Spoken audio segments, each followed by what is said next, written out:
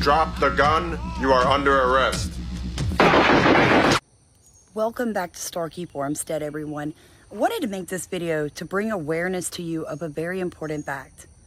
My name is Samantha, and unfortunately, in my past, which I have one, I made some mistakes and had to stand before a judge.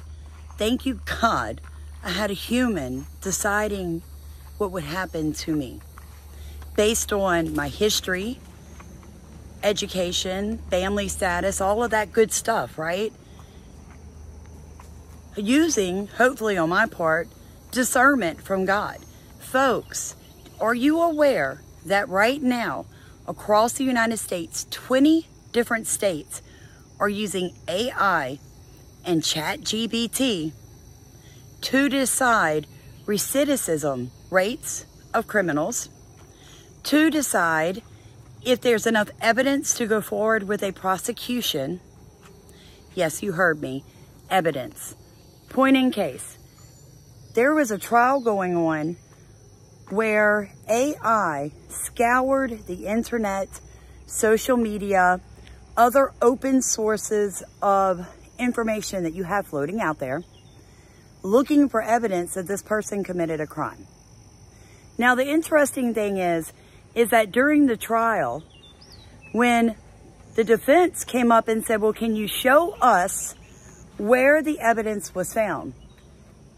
AI and the open source company doing it had not kept that information and could not point out where it was located. So in other words, it's just testimony. So folks, they're also finding, and I found some great articles, that's how I know all this, starting in 2016, that it is more likely that Black people, when they use these AI and GpT and open sources to help judges come up with how long someone's to get in jail, that Black people are more likely to be prosecuted for a longer period of time. They've also found discrepancies, folks, in these programs saying that, okay, here's a white woman that committed petty theft. Here's a Black woman that committed petty theft. Based on the white woman's history, based on the Black woman's history, we're going to give the Black woman longer time. Now, we've had to deal with that in America just based off judges themselves. But now we have computer programs that will do it. And we all know that the majority of people just seem to believe anything that pops up on their phone. If you Google something and it pops up and it says fact check, 75% of people are going to just naturally believe that. They take that as a source of truth. Never considering that the same way that your bank card can be hacked, these programs can be hacked. They can have code in them that naturally give them a bias against a certain person. Now, I use color because everybody loves to use color. But let's talk about something a little more sinister. What if they base it on your religion? What if they say that more Christians are likely to push back against the government when they try to have shutdowns? And then we have another January 6th, and we all go before the judge, and he uses programming that says that we are more likely to recidivate, to do it again. And he gives Christians a longer sentence based on that versus atheists. Now, whether or not you agree with anything that I've said, I know you are a sound mind. If you've made it this far in this video, you will agree with this statement. Isn't that wrong? Let me give you guys a deeper thing to think about.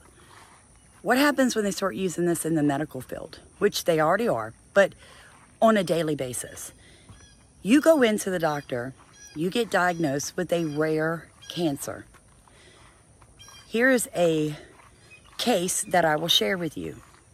My father was diagnosed with an extremely rare type of pancreatic cancer. The surgery needed to cure him of this cancer was called a Whipple. Now, a Whipple cuts you from sternum to crotch at a diagonal opens you up and begins to remove intestine, stomach, gallbladder, bile duct, part of your liver, part of your pancreas. Guys, it is listed as the most painful surgery that you can have. My father was older than 63 at the time.